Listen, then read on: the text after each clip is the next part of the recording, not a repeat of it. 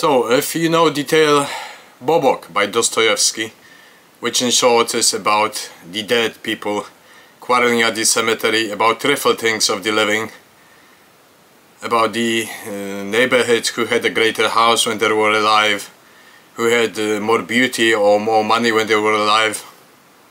Well, ignorance of the living and the unknowledge of the living, giving that the soul is the recipient of their beliefs, their emotions, the worldviews, the vistas on life, is transposed and translated to the world of the dead. What does it mean?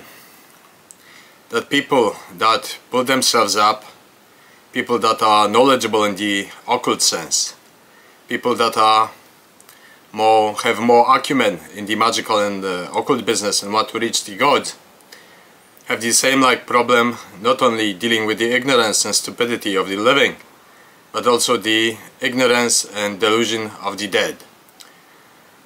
So, of course, not all dead are like that. Not all shadows of the death are like that. There are more the ones who want to liberate themselves from their condition. But if they were fanatical, zealous believers and religious scoundrels, they take it on the other side. And if they sense that the occult or the magical theurgy, or that you want to break the paradigm of one governing religion of the territory, they want to attack you, they want to smear you, they want to make your life difficult. So, for those of you who aspire to any sort of intelligence or knowledge of occult sciences, of the divine and Philosophia Naturalis, you must prepare yourselves for the ignorance and delusion of the other side. Now, the Buddhists and Hindus solved it, that ignorance and delusion is also the root of evil, unknowledge, that attachment is, anger is, wrath is, aversion, jealousy, and it mutates through various civilized forms into peculiarities of the human existence.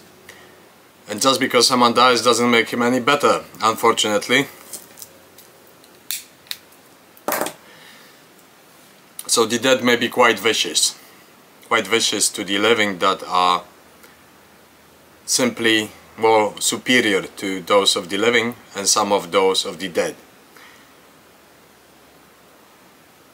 So that's a short note on dealing and isolating yourself from imbeciles on earth, finding your friends with similar intelligence, let's say frequencies of understanding, egregores, thought forms, mind forms, and beware of fools. Beware of fools at every step. Because if the living idiots won't find you, the dead idiots will. And you must protect yourself, apotropaically, to invoke godhood within, to ask gods and higher spirits to shield you from those idiots.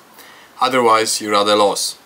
And you'll be harassed, you'll be chased. There are so many tricks of the trade that they may use against you just to block your path to ascent.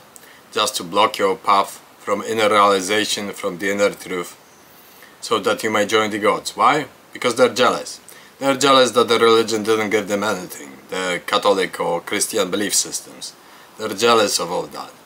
And they're hateful because the religion promised them something for nothing and they didn't receive it.